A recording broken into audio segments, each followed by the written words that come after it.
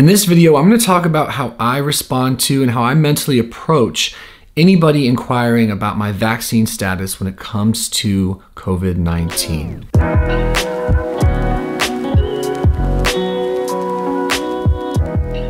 I don't know about you guys, but I think a lot of us have been under this impression that we need to say the right things or come across the right way to not be judged, to not be chastised, and to be accepted by our friends, our family, our social groups, and maybe our world at large. And I think it's been a pretty damning experience for many of us. I certainly can speak for myself. I have not enjoyed trying to explain myself to people or trying to seek and gain and acquire approval from people. It's gone pretty badly over the last year. Certain things have changed for me that I want to share with you that apply pretty naturally to the more common question I'm hearing anyway about whether or not someone has decided to get the COVID vaccine. Here's how it works out in my head. This is my process, and maybe this can be useful to you. Please, in the comments below, let me know what your process is if you want.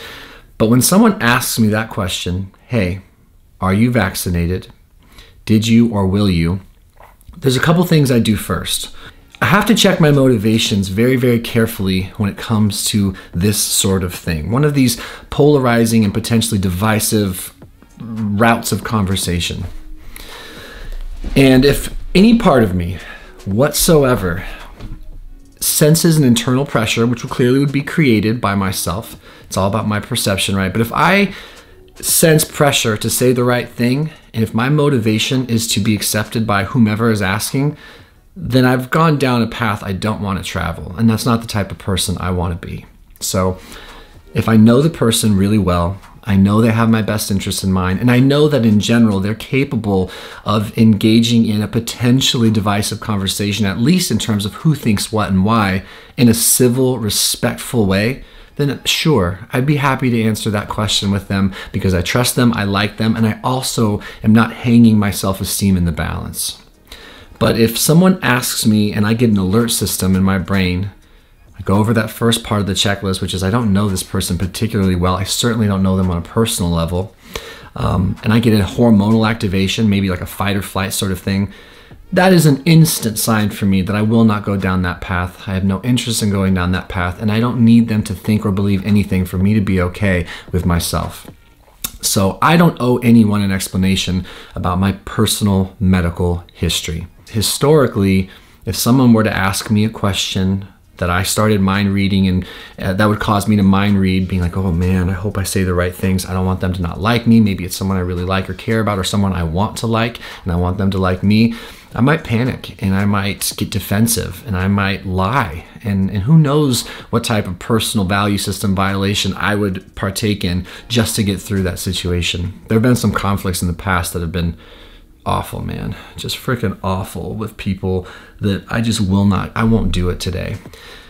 I think this vaccine is a medical procedure, and every single medical procedure comes with risks and comes with benefits.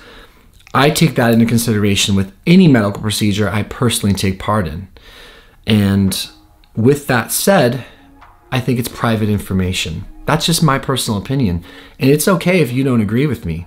I don't need your agreement to feel okay. And I don't need to be on in any particular group to be congruent with myself and to have peace within myself. So I really, really check my motivations. And if someone presses and they're not okay with me saying, oh, hey, that's personal and I don't want to talk about that. And if they say why and I choose to respond, again, it's just personal to me and I don't want to explain myself. I'll ask them, are you okay with me not explaining myself? And that's a question maybe you want to consider asking someone who's asking you that personal question. And let's say you have an instinct not to answer.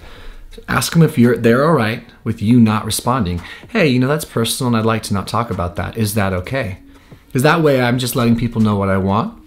And if they're not okay with me not wanting to talk, then great, I can set a boundary and say, oh, I guess we're done talking for today or for right now. And that's okay as well. And if anyone gets mad, that's okay.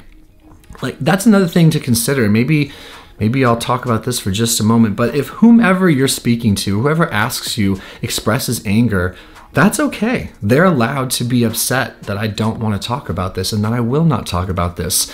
They don't owe me anything. I don't owe them anything. They have every right to be upset, and I have every right to set a boundary around that reaction if I need to for myself. That's okay. And they have every right to ask as well. Whatever keeps me from victimizing myself and or trying to victimize someone else, I'm good with. I'm all about just everyone doing what they think they need to do and people taking care of themselves and setting boundaries around what their truth is. I think that's really, really important. It seems to be working really well for me. People a lot smarter than me with a lot more experience have sort of led me down this path.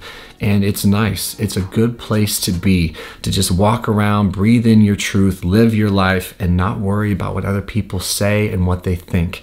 Being mindful of my motivations and my intentions when it comes to why I would answer personal questions like that is everything to me, because the last thing I want to do is try to match wits with someone to validate myself. And the very last thing, and another thing I don't want to do is be codependent on anyone based on their reaction of me, period. Again, person I know, person I trust, person from whom I would take counsel and offer counsel, I'm happy to talk, as long as it stays respectful.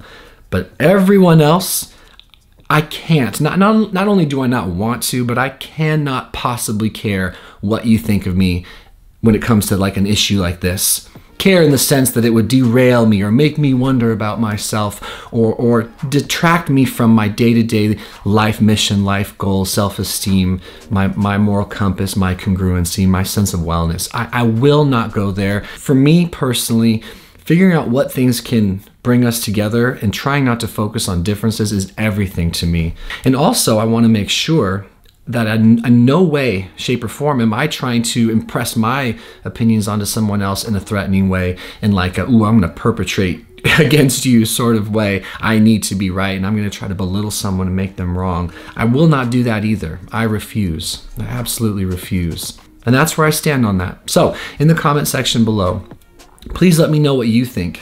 As long as you can remain respectful, even if it's in complete disagreement, I'll leave your comment on there to read and for people to participate with, because I think it's cool to talk about these things. I'm happy to talk about these things respectfully with people, but I do have a few parameters, I do have a few guidelines that I stick to that are serving me very, very well, that are keeping me out of needless drama and needless conflict, and making sure that I'm focusing on the things that really matter to me in general. Thank you for taking the time to watch this video, and I do appreciate you. No matter what you think or believe, no matter where you stand on XYZ, I'm good with it. I have friends from every spectrum of every possible divisive topic, and I think that's pretty cool, that I look to find common ground with everybody when possible. There are exceptions, of course, but when possible. That's just where I'm at in my life today. We'll see you guys in the next video. Adios, brochachos and muchachas.